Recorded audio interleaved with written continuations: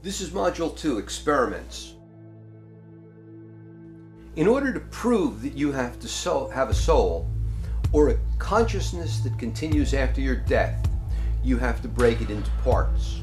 First, it has to be able to leave your body. We need to be able to track it and understand the science of it, and that's happening now. It started at the University of Toronto when they proved clairvoyance in archaeology with DNA evidence.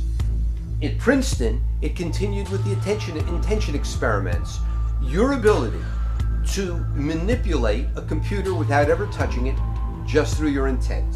At Stanford, they did remote viewing, funded with $25 million from the DIA, the NSA, the US Army, and the CIA. The meta-analysis says that the scientists at University of Toronto, Princeton, and Stanford are convinced, and should be taken as fact, that your mind has the ability to reach outside your body. And it has something to do with the wave nature of consciousness. In your present state, you're a particulate, but in your wave state, you can expand that mind out to extract information, and it's happened to all of us. Somebody calls you up and you know it's your sister and she's been in an accident.